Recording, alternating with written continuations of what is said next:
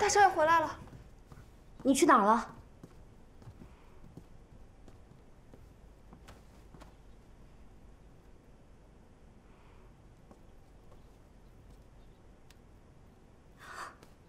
二叔，他的额头很烫，想是感染了风寒。弟儿，快把少爷扶回房去，再马上请个大夫来看一下。诺。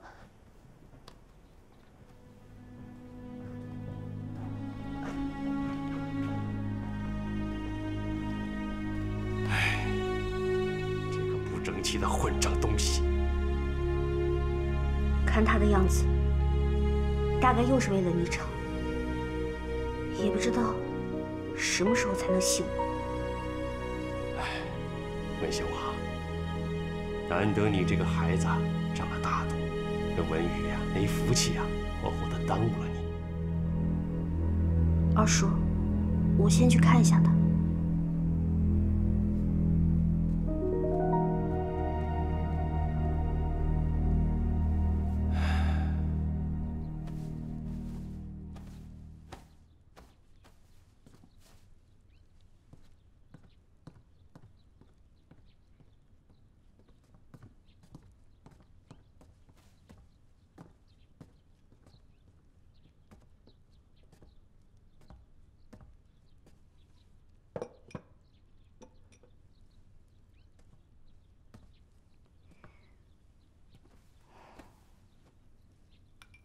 大夫说你着了风寒，恐留下病根儿，要好好服药调养才是。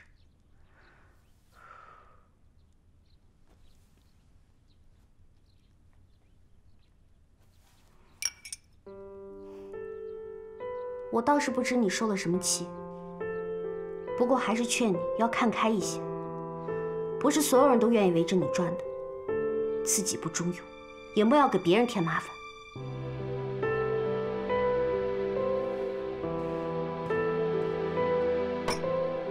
废话我也不多说了，说了你也不会听。药放在这儿了，等你想通了就把它喝了。等身子养好了，出来跟二叔报个平安。他老人家平日怨你骂你，但还是关心你的。城北那几家店，他也说了，等你身子好了，依旧交给你管。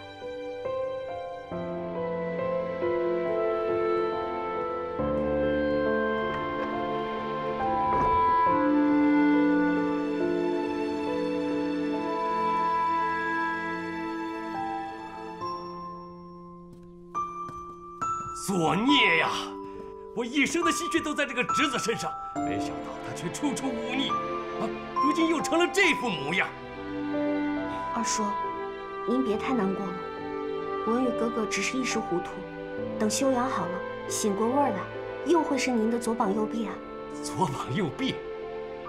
莫说他现在是个废人，就算是个好人，他也成不了什么左膀右臂啊。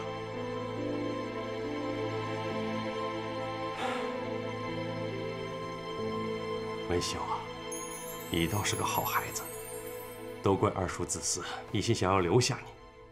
哎，如今你想要回怀州，也怕是骑虎难下了。二叔，怀州，文秀是回不去了。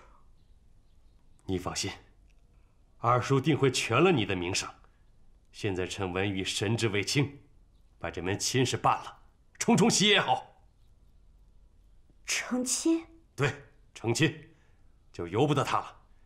现在文宇啊，是一心的钻牛角尖，这说什么都听不进去。只要成了定局，他对那头彻底绝望了，兴许他就想明白了。你说呢？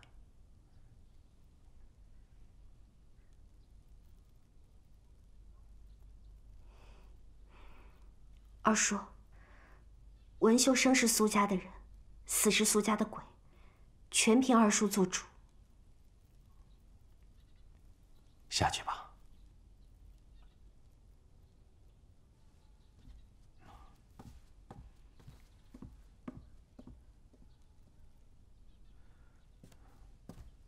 二老爷，是否要写信通知严家婚期，等严家来人后？不必，此事需要立刻操办起来。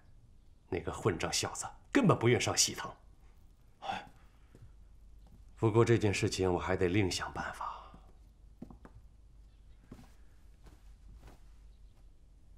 只是这个法子有些折辱严家，被他们看见，反而更麻烦。等礼成之后再通知他们吧。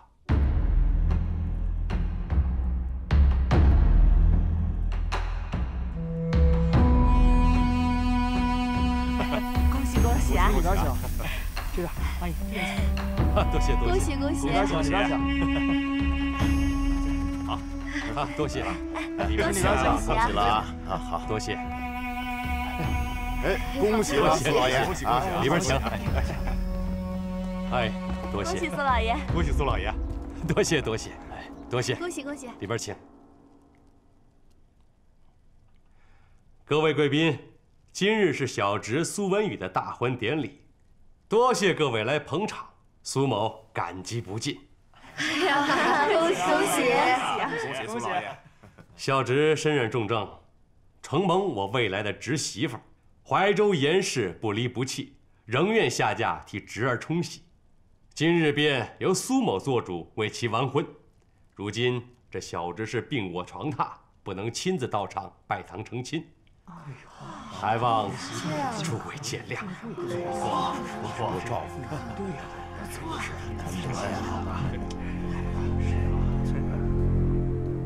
吉时到，有请新娘。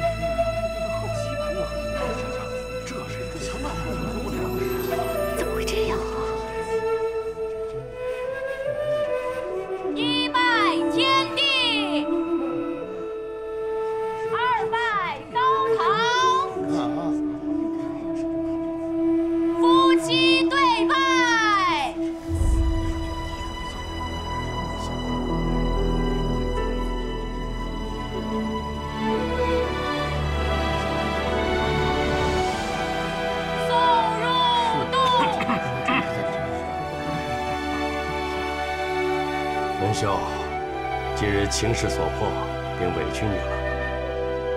不过从今日起，文秀便是苏家的少奶奶，苏家事，她便做得了主了。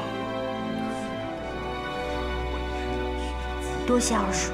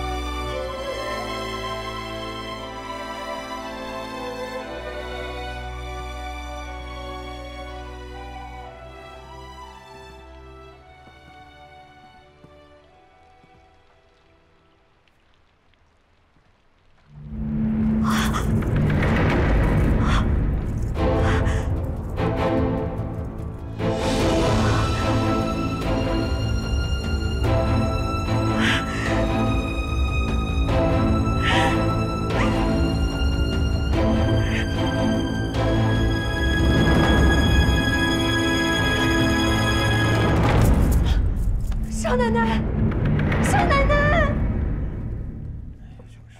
秦南佑，多谢。诸位老爷夫人，秦南佑啊，今日感谢大家莅临我家大少爷的婚礼，我家二老爷准备了丰盛的喜宴啊，大家一定要吃好喝好啊啊！恭喜恭喜！二老爷不好了，何事如此慌张啊？少爷他不见了，少奶奶晕倒了。诸位见谅，招待不周，招待不周啊！是。二老爷，您慢点。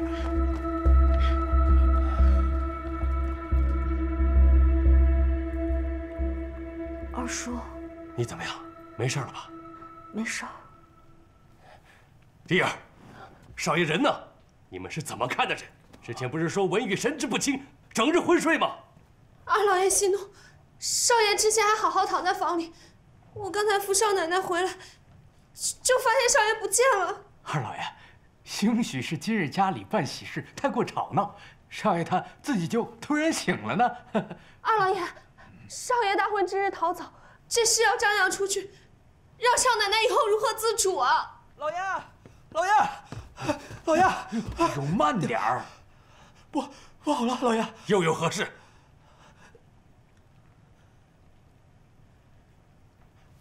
有什么话快说！这里又没有外人，是不是找到文宇了？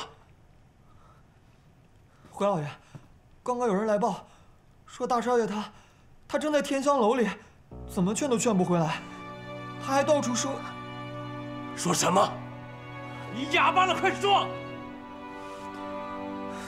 少爷他说，那严家悍妇仗势欺人，他如今孝期未满，就要逼他强行成亲，真是有违伦常，倒反天罡。住口！你简直是一派胡言！你还愣着干什么啊？还不把那个混账东西给我放回来！去！诺。二老爷，您消消气儿啊。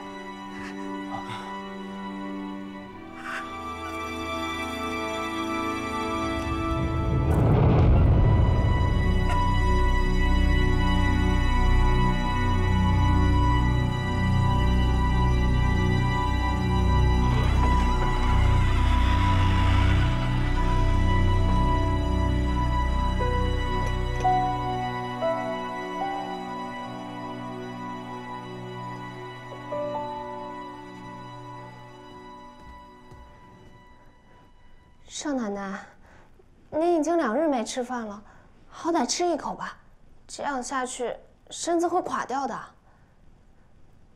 少奶奶，苏文宇，苏家大喜之日，他苏文宇宁愿在天香楼过夜，也不愿意回家做他的新郎。明明是苏家坚持要在孝期完婚，却把脏水泼到我严文秀头上，这下整个京城都会认为我严文秀是个目无尊长、不知廉耻的悍妇。大少爷不是这样的人，他只是大病初愈，听见外头在给他冲喜，一时给吓住了。少奶奶，谁是你少奶奶？我并未与苏文宇拜堂成亲，我才不是什么少奶奶。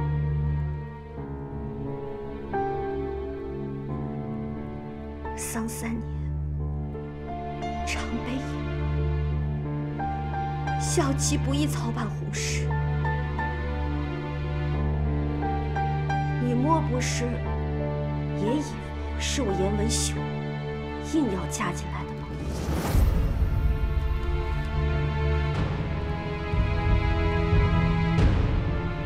礼不可废，却有情可取。我已向严家说明了一切。这是你严家主我的信。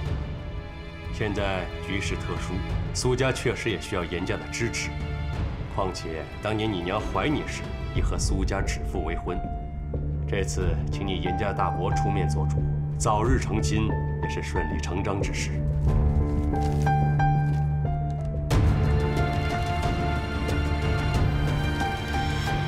从今以后，我就说。与苏文宇从此恩断义绝，再无半点关系。去，把苏文宇给我叫来。现在？对，我有话要跟他说。少爷自打被找回来，就一直关在房间里面，现在恐怕……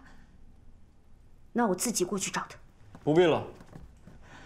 大少爷，你出去。诺。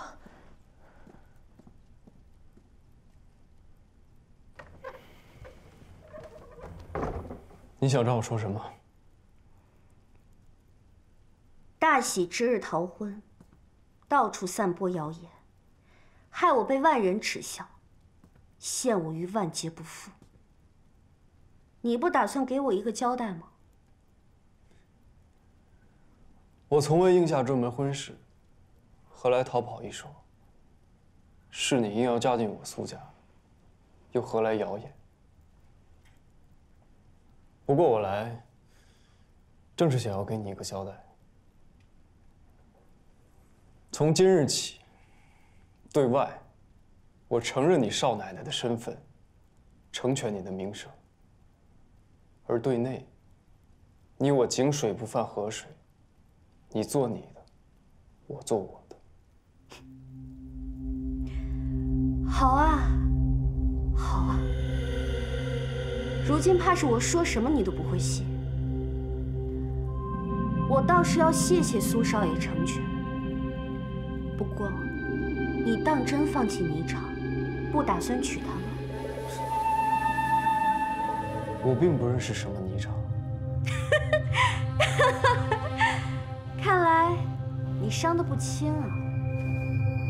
果然，天道好轮回。我不是来听你说风凉话的。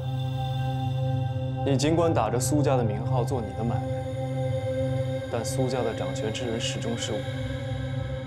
你不能插手我的事，更不能取代我行使掌家之权。可惜二叔并不是这么想。二叔老了，该让位了。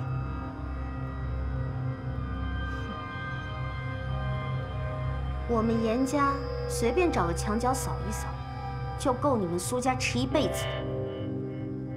若不是身为女儿身，再无去处，你以为我稀罕再待在你们苏家？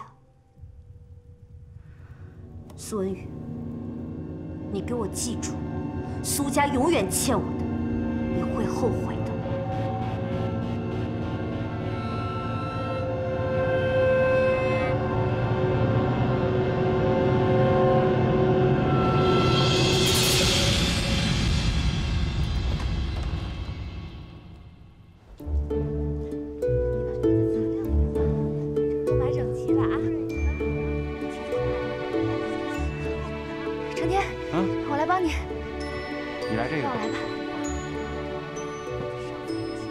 其实我这边你不用担心，有我呢。倒是原乡那边缺人手，你去帮他吧。好，我待会儿就过去。还好啊，公示集15日开一次，要不然啊，咱们人手真的不够。这个你不用担心，舅妈说了，要是咱们实在忙不过来，咱们也请伙计。这请伙计是迟早的事儿，但是啊，咱们急不得，得慢慢挑。这机灵不机灵倒是次要，重要的是人品必须好。那倒也是。这请伙计的事儿其实不用急，倒是咱们香草堂的脂粉库存怕是不够了。这每次都由商队来送香草，这次耽搁了半个月，好多货品的库存都不够。你说，要是我们跟师傅师娘一样，有自己的种植园多好呢？可是咱们上哪儿种植去啊？哎，裁判们来了，公示即开始。裁判大人到，那我先去忙了，加油加油！大人来了，准备好了。大人这边来看一下，您看看，来了，来看看，来看看，我们家的衣裳物美价廉，您看一下。大人，您看看我们家瓷器。哎，您上眼瞧一下。您慢走，这是京城上等的好布料，您可以摸摸。这我也穿不了啊。哎，大人您再瞧瞧。裁判来了。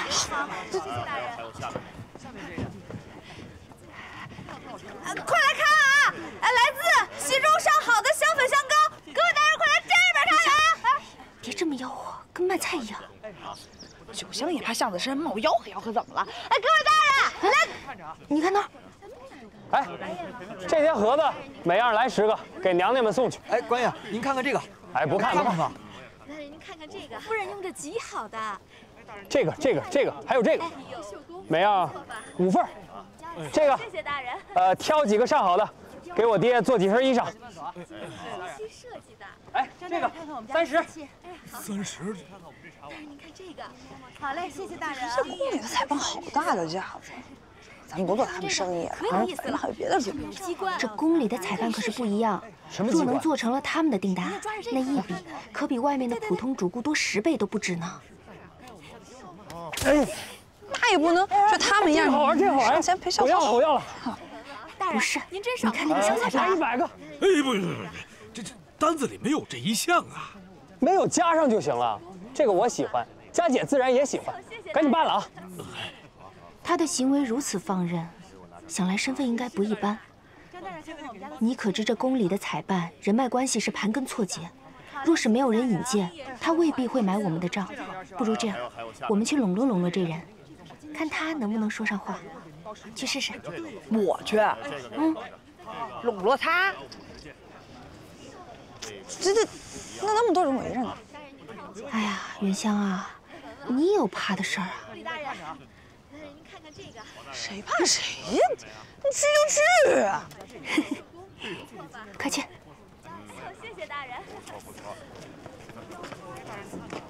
跟着我干嘛？那还有好几个摊子没逛呢，快去。哎，小兄弟，我们那儿有更好的胭脂水粉，你要不要去看一看？哎，不看。本少爷自己发现的才有趣，你们叫外来的呀，都是些烂货色。我们家可不是大街上随处可见的货色，您去一看便知。哎呀，我要的东西你们肯定没有，看也白看。李大人，那小兄弟想要什么呀？来，我要老鼠药，你们有吗？这位大人。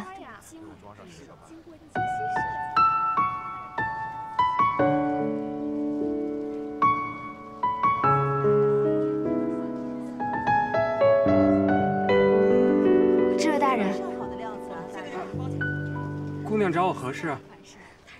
大人想要的老鼠药，我们还真有。啊？你们不是卖胭脂香粉的吗？难道你们的胭脂香粉还能毒老鼠不成？胭脂香粉当然是没有毒的了，可是我们做脂粉的有一种原料叫做脂玉硝。这脂玉硝呀，香甜且无毒，人用了没事儿，可是它会在鼠肚内发酵，令老鼠气胀而绝。真的？更妙的是，这吃了脂玉硝撑死的老鼠，腐化之后不仅不会臭，反而还会有一股香味儿。人循着这香味儿便可找到死掉的老鼠，是不是更方便了？真的有那么神奇吗？大人若是不信，我们可以送您几包，拿回去试试。好啊，好啊。那大人请随我来。这么您干嘛陪我出马？笨蛋！大人给。哎，老黄，来，这儿。哎呀，小轩呐，你怎么又乱跑啊？你让我好找啊！时候不早了，咱们该回去了。哎，不急，你看，我又找着好东西了。我敢保证，就这些胭脂，还有那些香膏，里头的娘娘们肯定喜欢。哎呦，我的小爷呀，不能再买了，今儿个采办齐了。哎，听我的，这个摊子上的这些，还有这些，每样办100个。哎呦，这可使不得呀！哎呦，小轩呐，你听我说，我们每次出来采买，那都是有定例的。如果不分青红皂白，胡乱的买了回去，我是要挨板子的。出什么事我兜着呢。哎，让你买你就买，快记下来。记吧。记吧。刚刚大人说这个，这位大人，我们的货品是包退包换的。您若是采买回去有不满意的，尽管找我们来退。都是你们这帮黑心奸诈的穷酸商贩！你不知道廉耻吗？你哄他胡买，连累了本采办，明儿我就叫人把摊子给你们掀了。老黄，你敢再骂一个字试试？我为你刚才的污言秽语，向2位姑娘道歉。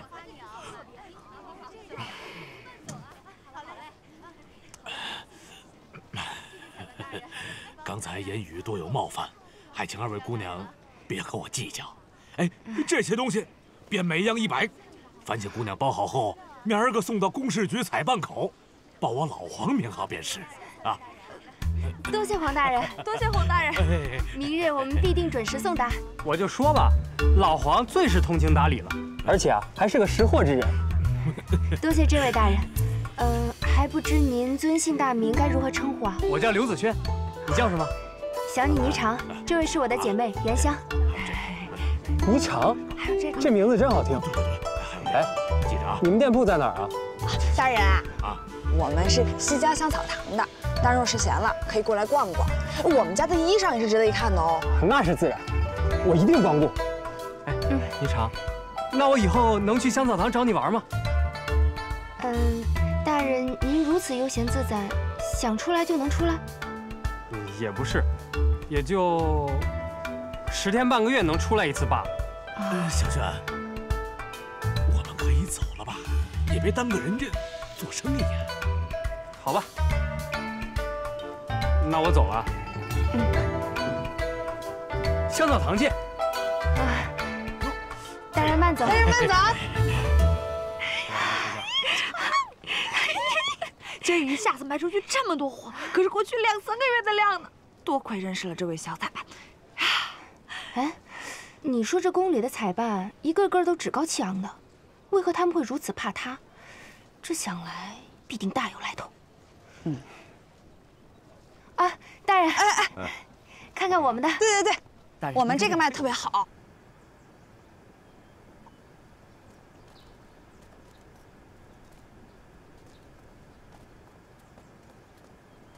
刘大将军在北疆立下赫赫战功，实乃苍生之幸，我大宁百姓之福。不过是托天价的鸿福，侥幸胜了几场罢了。将军过谦了，我泱泱大国除去将军，可再没有故国安邦之人了。如今边境安宁，听说将军将家小接到京城了。啊，是。爹，爹，轩儿，哎。大将军，想必这位就是贵公子，锦西侯子轩公子了吧？袁大人过誉了。轩儿年幼顽劣，不成个体统，爵位嘛，不过是天家台，随口封的，当不得真。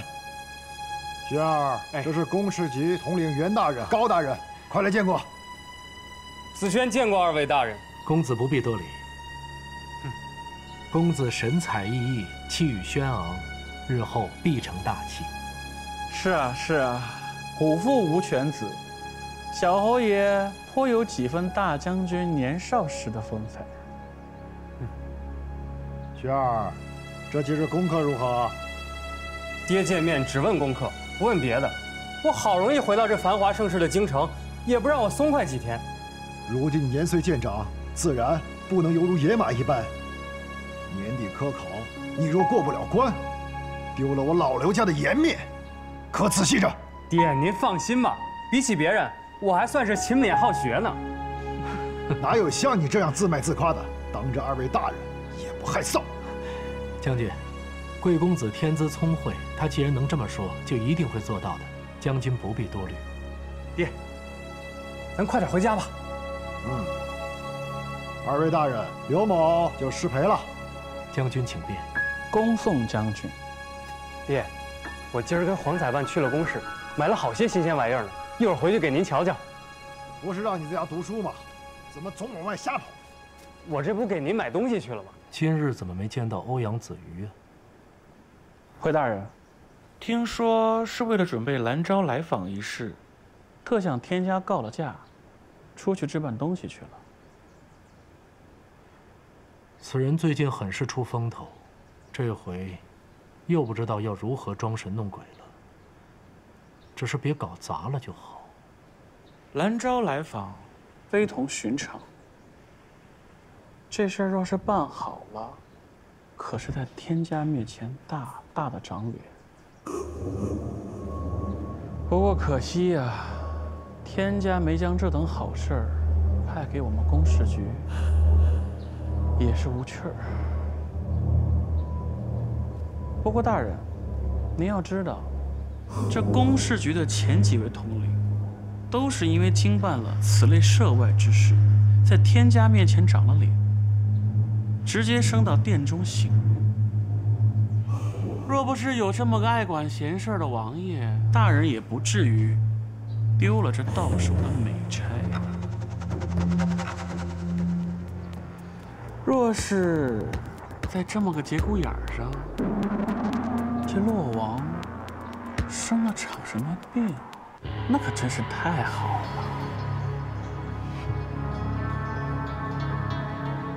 这种事儿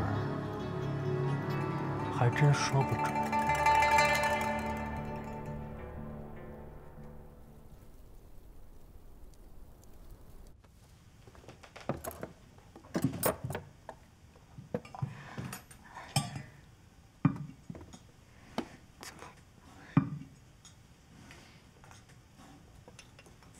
我回来了。哎，怎么样？事儿都办妥了，东西一送到裁判口，他们立马就把银子付了，分文不少。我是说，哎呀，霓裳是想问，不是让你顺路去陆王府看看吗？王爷几日没来，有人想他想得连饭都吃不下了。别胡说。那你什么意思呀？啊？王爷前几日不是说去置办国里要的东西了吗？我不过是想问问他置办的怎么样。哦，这样啊！啊，不逗你了。小秦姑娘说了，王爷这几日去了兰州，过2日才回来。小鹿走的时候也担心咱们进宫室的事儿，特意啊留下了这些名帖。哎，这些可都是现如今正当红的裁判，他们平日的采买量最大。他这是不相信我们啊！殊不知今儿头一天开市，便赚到了2、3个月的银两。今日那是碰巧。哪能天天遇到个小少爷啊？小少爷？什么小少爷？哪来一小少爷呀？有我英俊吗？啊，有啊。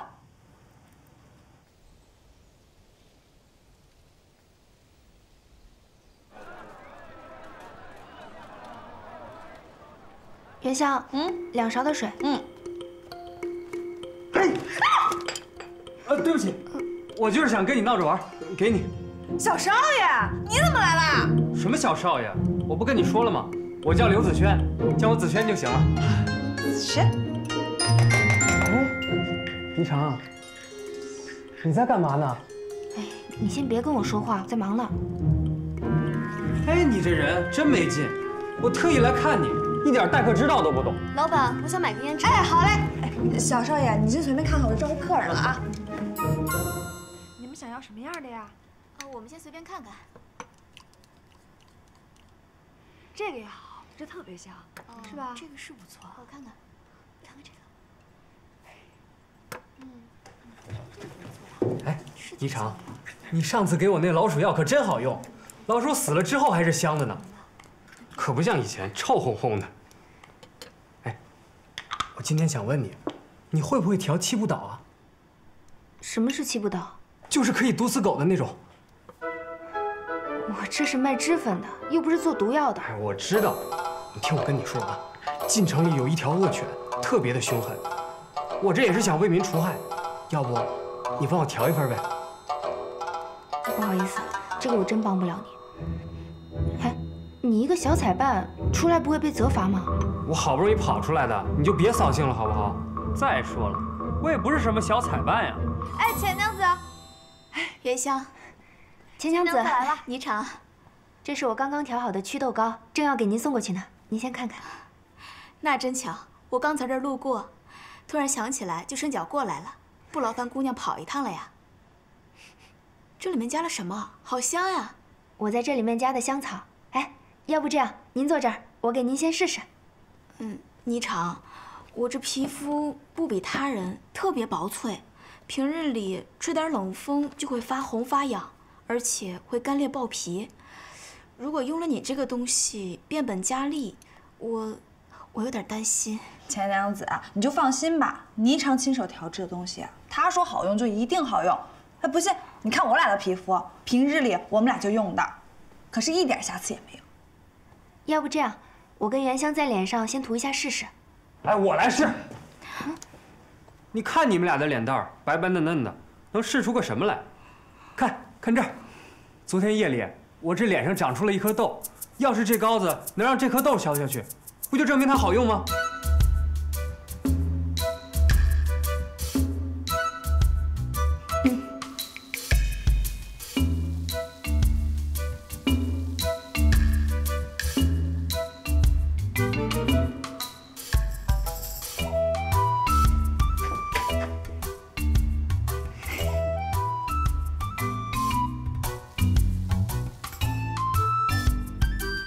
冰箱。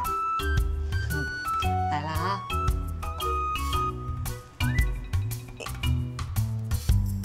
呀，这豆枕，快让我看看。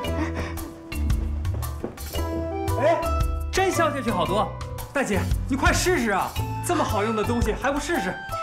我就不用试了，多谢霓裳姑娘，给你银子，不用找了，我先走了。我送送你。秦娘子，下回有什么需要再来店里啊。好，慢走。哎，我帮了你这么大一个忙，这祛痘膏也送我1盒呗。好啊。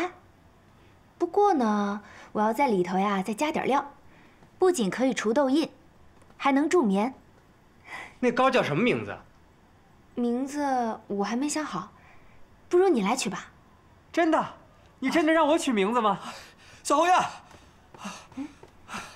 可算找着您了。老爷让我到处找您，你怎么跑这儿来了？你竟然是小侯爷！下次再来啊！快走！哎，等等！哎，他不是小彩办吗？怎么成小侯爷了呢？什么小彩办？他是我们刘将军府的公子锦溪侯刘子轩，不跟你说了。哎，小侯爷。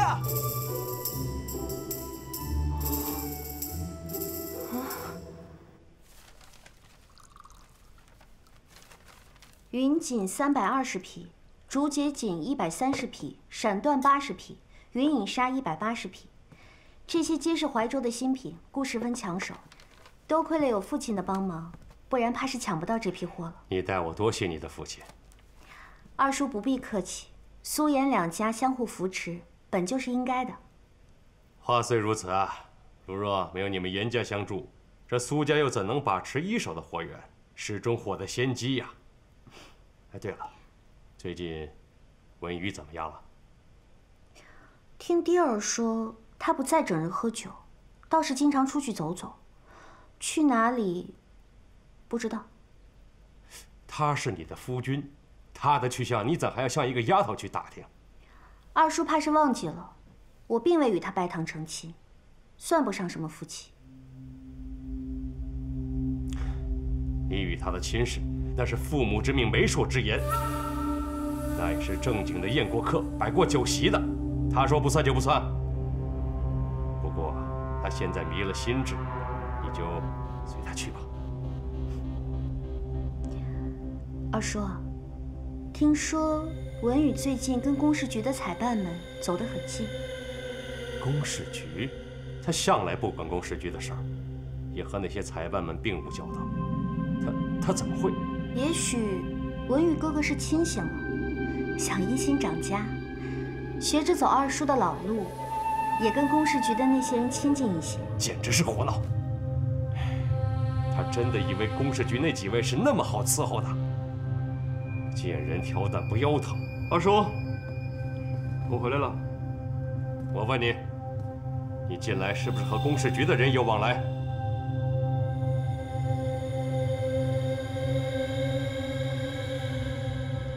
二叔和公事局是老交道，如今我管着家里的事，自然要和他们亲近亲近啊。胡闹！我什么时候让你出面的？这里边水深得很。哪有那么严重啊？我看袁大人和高大人为人通情达理，并不像二叔说的那样。什么？你竟胆敢私自去找那袁道成？你知道他是什么人吗？二叔，文宇哥哥想去历练历练，不如就让他去试试吧。至于分寸的事儿，相信文宇哥哥自会把握的。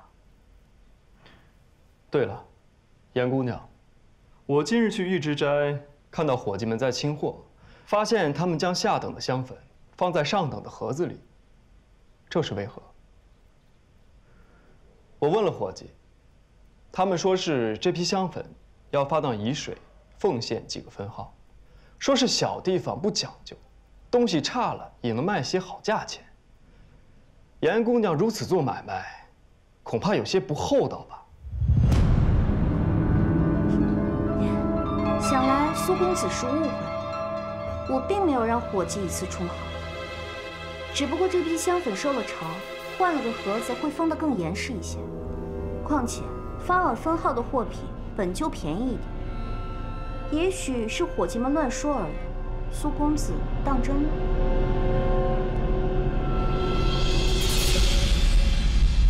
你们两个胡闹什么？燕姑娘、苏公子的，要是被人听了去，岂不是笑掉大牙？二叔，我不过是礼尚往来罢了。我店里还有事儿，先走了。